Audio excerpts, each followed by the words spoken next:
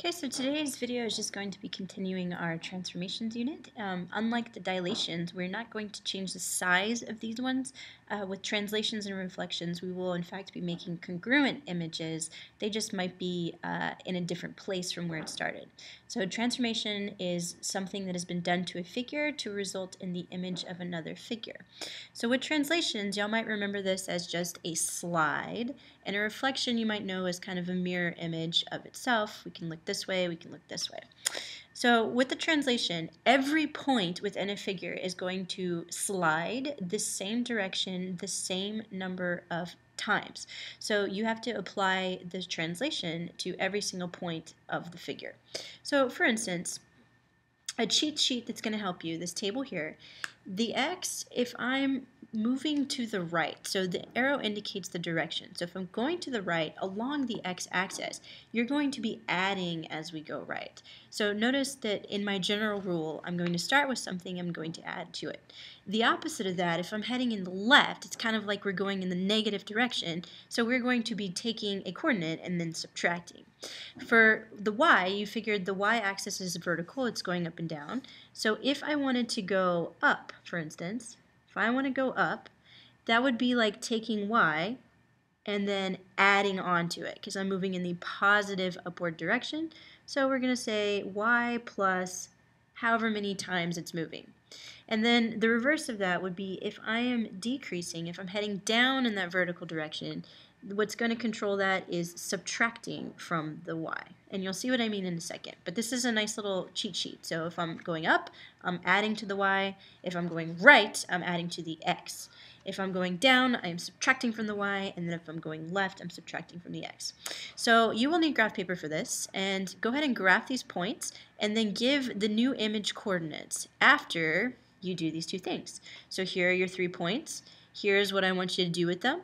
And then after you've translated it this time and this time, I'm asking for the image coordinates. Okay? So go ahead and pause and do that.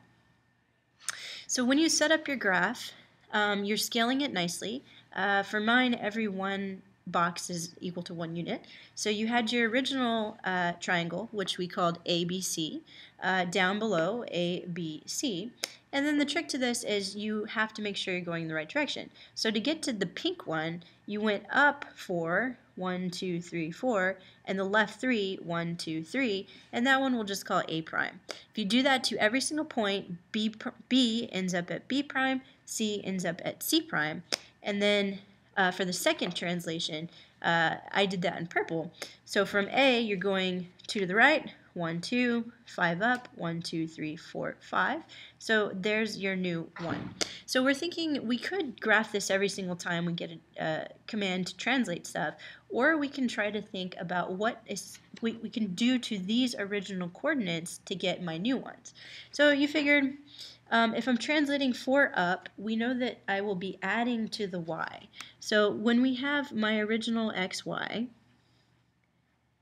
4 up means I can add 4 to the y, and then 3 left means that I am subtracting. So left means heading into the negative x-axis. So x minus, well actually, yeah, x minus 3. Okay. So instead of graphing them every single time, because what if you miscount one time, we can just use this rule right here and do the math. So for A prime, so let's see, A prime, if I say x minus 3, so I say 2 minus 3, that's a negative 1. And then if I say negative 1 plus 4, that should end up at a positive. Okay, and for the B prime, we can go ahead and look at it, and I mixed up my markers, but B prime looked like it was at negative 5, comma 1.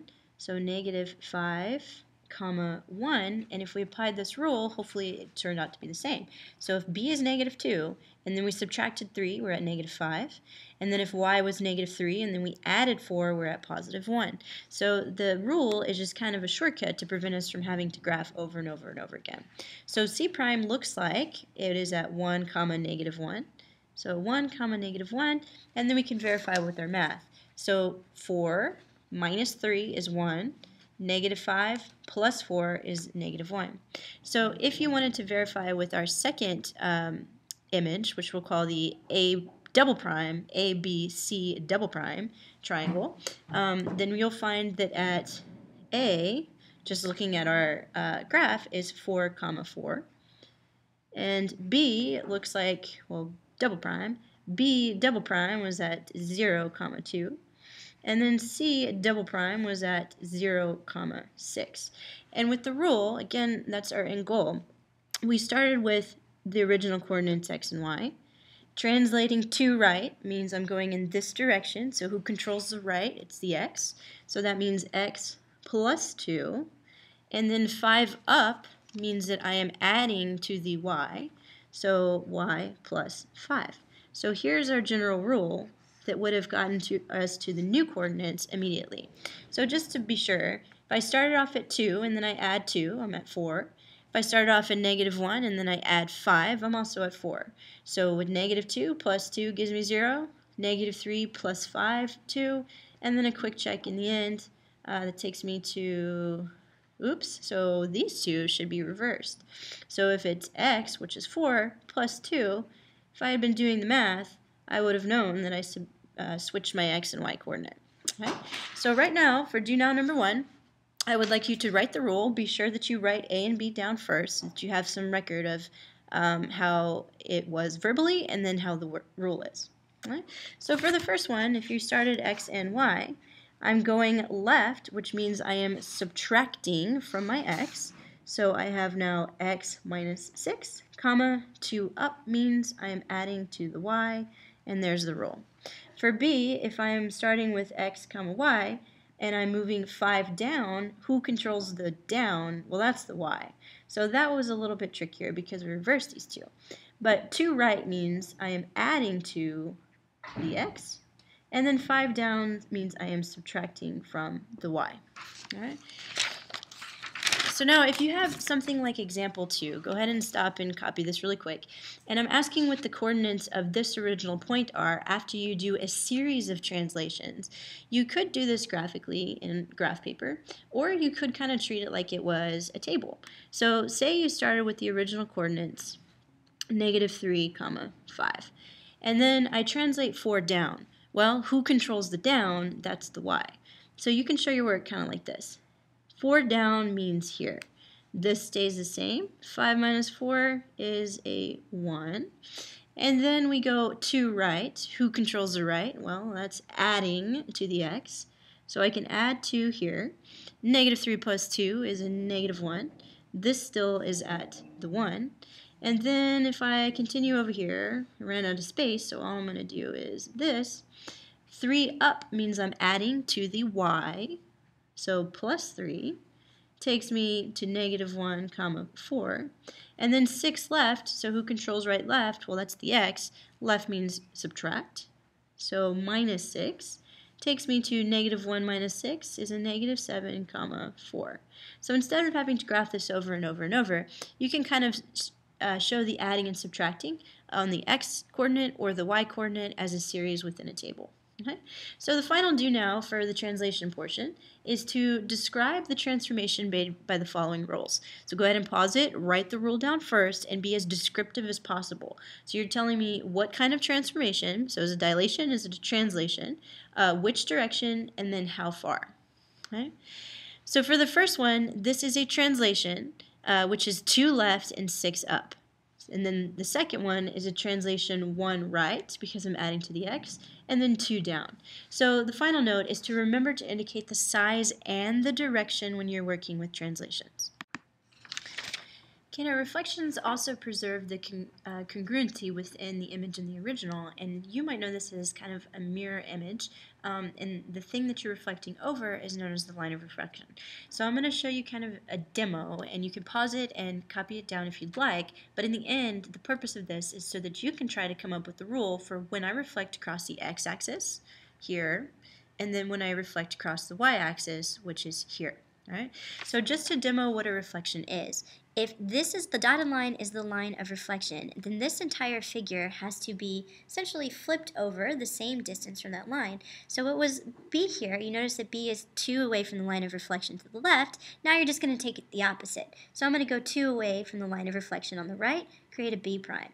Same thing for C. Now it's on the opposite side of the line of reflection, but it's the same distance. So Y looked like it was, well, we can go all the way to the line of reflection if we want. So that's 1, 2, 3, 4, 5, 6, 7. So it would be on 1, 2, 3, 4, 5, 6, 7 on the other side of the line of symmetry, or the line of reflection. So likewise, the other thing you could do, besides counting from D all the way to the line of reflection, is to see how far D was to the left of C, and then take the opposite. So it's 3 to the left of C, now it'll be 3 to the right of C, and there's our reflected image that is the same distance from the line of reflection, but on the opposite side. Sometimes though, like in this example, the line of reflection is going to be part of your figure. So notice that when I reflect it over, 2 points are going to be in the exact same place. So B prime is going to be right on top of B, and C prime is going to be right on top of C. So we haven't taken an opposite, because if it's on the line of reflection, it doesn't have an opposite. So then I think 1, 2, 3, 4, 5 to the left. Now it's going to be 1, 2, 3, 4, 5 to the right. We call that A prime. 3 to the left, now 3 to the right, D prime, and your reflected image, when the line is contained, when the line of symmetry is part of a shape, is going to look like this. Then you can have it not as a side of your image, but as part of your image, and you think the same way. If B is 2 units to the right of the line of reflection, you just do the opposite. So now you're going to go 2 units to the left of the line and put your B prime. Since A is 3 to the left of the line, it's now going to be 3 to the right of the line. Call that A prime. D was 1 left, so now it's going to be 1 to the right. And C is 2 right, so now it's going to be 2 to the left. So C prime, your reflected image when the line of reflection is within the figure is going to look like this. So they are different orientations, same exact size, but now reflected. Okay? So when we're talking about reflections, the thing that we can use the general rule for is when it goes across an axis. So say I'm starting with this triangle, and I want all 3 points to be reflected across the x-axis. So you apply the same logic. If L is 1 up, then L prime is going to be 1 down, and the same thing within here. And then M from the x-axis looks like it was 1, 2, 4 up. So now I can go straight to 4 down, and it's going to look like this. So when I reflect that image across the x-axis, here it is. I could do the same exact thing, but reflect it across the y-axis. And so that now, instead of going up and down, I'm thinking left and right. So if it was 1 right, I'm now 1 left. We'll call that double prime. And then if I was 4 right, I'm now going to go 4 left, put me an N double prime. And if this was 4 up, it's still going to be 4 up, but now on the opposite side of the y-axis. Okay? So here would be when I reflect it across the y. So this is a pretty good image to jot down right now. So this would be across the y-axis, and then this one would be across the x-axis. And again, your goal is to figure out how I can come up with the rule to find the new coordinates of the image without actually having to go do this process. So if we look at the coordinates of what it was, this was 1, 1, and over here it's -1, 1. This guy was 4, 1, and now he's -4, 1. So you notice that if it goes across the y-axis, like this one, sometimes it's easier to put the original points next to the reflected points and see what we can determine. So we'll create a little table.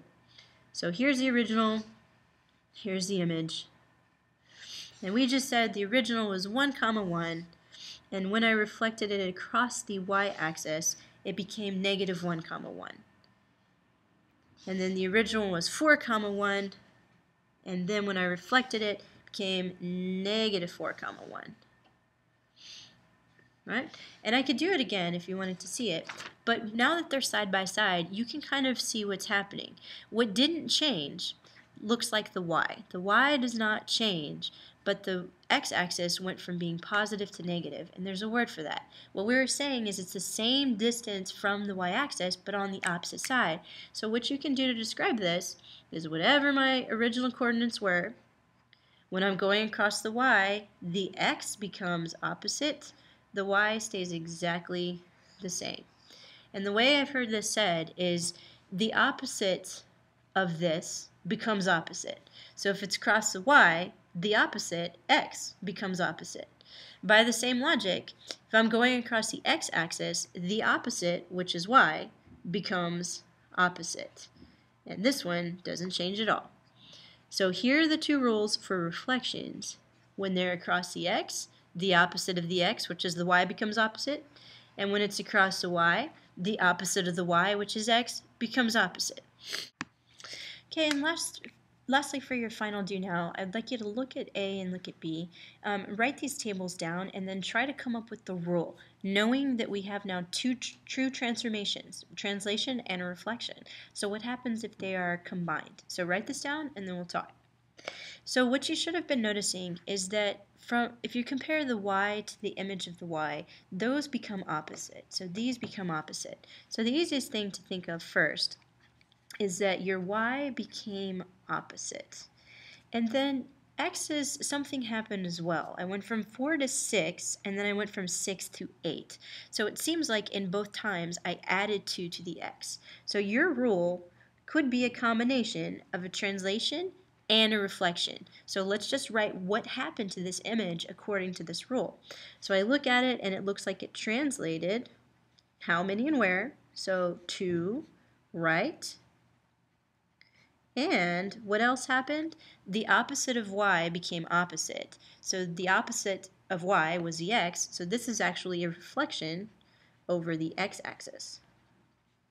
Over x-axis. Okay?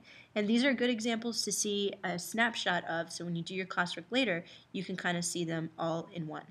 Okay? For B, it looks like I started at a -5 and it became 5. I started at a 6 and it became -6. So in this case, my x became opposite, and then I went from 3 to 0, and from -4 to -7. So it looks like my y decreased by 3.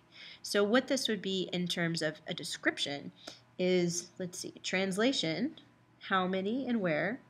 So translation 3 down, and reflection over the opposite, x became opposite, so the opposite of y became opposite. So therefore this is a reflection over the y-axis.